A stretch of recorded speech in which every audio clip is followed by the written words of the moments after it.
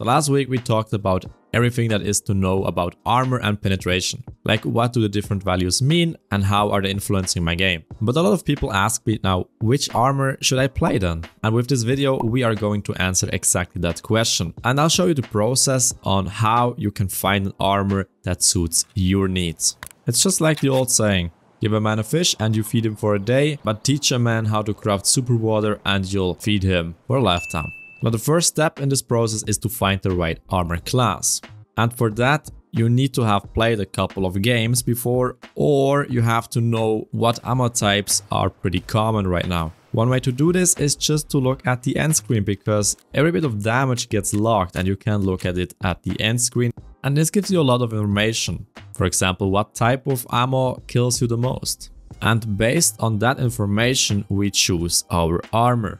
So let's, for this example, just assume that I mainly get shot at with BT. So I hop onto the wiki, link as always in the description, and look up BT. And now we look at the values: 44 damage, 37 penetration. So looking at those values, especially penetration, we know that we need at least a level 4 armor. So let's look at level 4 armors. Now the first question here is, do we need an armored rig? Because there are certain exits that don't allow body armor or make armored rigs just better suited for the job. For example, no backpack exits on reserve or interchange, or the Red Rebel exit on reserve. If this is not the case, then you can just skip that decision for now. Now the next step is back on the wiki, and there we look at the effective durability of an armor. In this case it's just armored vests. And now we just scroll through level 4 armor and look at the effective durability to see if we find one that has a decent value. And in this case, well, it's only the trooper. So open a new tab for the trooper so you don't forget, and keep going. Alternatively, you can just take a look at the Excel that I linked in the description as well. There you can see everything on one page. And again, if we take a look at level 4 armor right here, we see the trooper.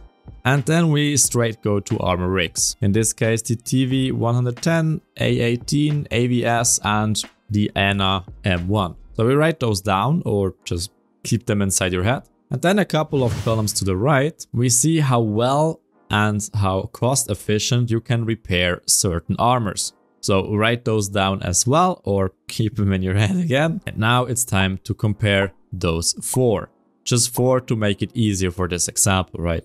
And the first thing, of course, the effective durability. And in this case, the trooper is just over the top. It just is an amazing level 4 armor vest. But all of them have pretty decent effective durability stats, especially compared to the really cheap armored rigs that a lot of people use even late game. I'm guilty of that as well. But those cheap rigs just don't stop many bullets. Then let's compare the repairability. For example, the trooper vest can be repaired very well and it doesn't cost that much. The TV rig can be repaired pretty well as well, but it's a lot more expensive and that can be a lot of rubles if it's down to 0. The ENA also very good with repairability, a bit more expensive to repair but not over the top. And then we have the AVS. Now this armored rig is pretty bad when it comes to repairability. It loses a lot of points on the maximum durability with each repair, and it costs also a lot to repair it. So now that we know all of this, it's time to start thinking about how you want to play it. For example, a trooper vest is very good for people with a high survival rate, because you can easily reuse it after the raid, but once you die you will not get it back, people will pick it up. So take the insurance return into consideration. But now to the most important part. How much do we have to pay? And the trooper usually sits around 100,000 rubles and there's no trade and it can't be crafted. Now the TV rig is usually around 140,000 on the flea market, but there is a way cheaper way to get it. More on that later. Now the ENA are usually around 110,000, but there is an amazing way to get this rig for around 30,000 rubles. I'll show you in a minute. And then the AVS, well, it's expensive, the trade is expensive, so there isn't really a cheap way to get it. Now the reason why the trooper is that expensive is basically because it's bound to a trade that gives you a slick armor. So if the slick gets more expensive, the trooper gets more expensive. Which is a pity in my opinion, but oh well. So now we have pretty much all the information that we need to make a decision. The only thing left are barter trades. because with those you can save a lot of rubles if you have the traders on the specific level. For example, the TV110, an amazing rig which you can trade for shampoo and bleach, and both of those can be crafted in the hideout on the lavatory by using pretty common items. And if you go one step further and even find those items in raid, the rig is more or less just for free. But the Anna is just unbeatable. At Ragman level 3 you can trade this rig for 4 aquamarine waters and 1 quartz water, however that's pronounced. Now you can buy those on the flea market or go one step further and craft them yourself. Though if you can, use the water filter to make this super water, then use this super water on the nutrition station. Together with this pipe thingy you get 8 of those water bottles, and considering that the water filter only costs 25,000 currently, this gives us 1.5 super waters, then 10,000 for the pipe for the craft. That's only 12,000 rubles for 4 bottles, plus the quartz water, so you can get this rig for 22,000 rubles.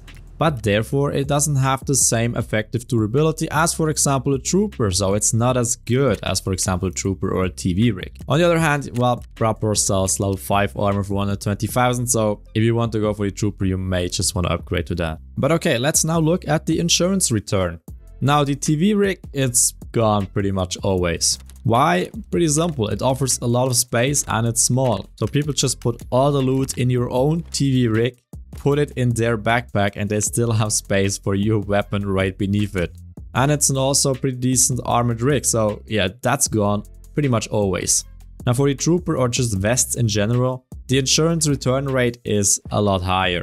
Simply because it blocks space in your backpack, and if you found something more valuable in terms of rubles per slot, you're just not gonna pick up an armor. And now the Anna, again pretty amazing budget rig, because I'm getting this thing back all the time. Now the reason why is pretty simple. Yeah, it offers a lot of space, but with common backpacks your backpack is just full, so you don't have space for a weapon or any big items. The rig is also pretty heavy with 8 kilograms, meaning that you're overweight and can't take a lot of items with you for only a rig worth 80,000 rubles, so most people just leave it be. So this rig is my little budget secret, by the way. Also because it has an amazing repairability, so you get it back by insurance, repair it, you're good to go. And now to answer the question, what level 4 armor should I be wearing? If you need the best protection, then definitely go for a trooper or for the TV rig. But if budget is important to you, then go for the Anna arms. And of course, if you want to flex, then, well, you go for that one. Now one last thing I want to talk about is kind of what to do at end wipe when everybody is playing best ammo anyways that can't be stopped by an armor effectively. You can't just slow down the bullet a bit. And when this happens, you can actually make a good argument to just go back a notch and play low tier armor again, just to have some protection against scavs, because well, players are gonna chew through your armor anyway. This is especially efficient if you don't have the money or just don't want to play a slick armor every single raid. You even see me run around a lot with just a press vest that's a level 3 armor. So that's just as a side note. But in general, I hope you understand how I go through the process of finding an armor that suits me, and hopefully you can find one as well that fits your needs exactly. So I hope it was helpful. If so, don't forget to thumbs up, subscribe for more as always, and if you need help, join our Discord, a lot of helpful people there, and I'll see you all in the next video. Bye bye.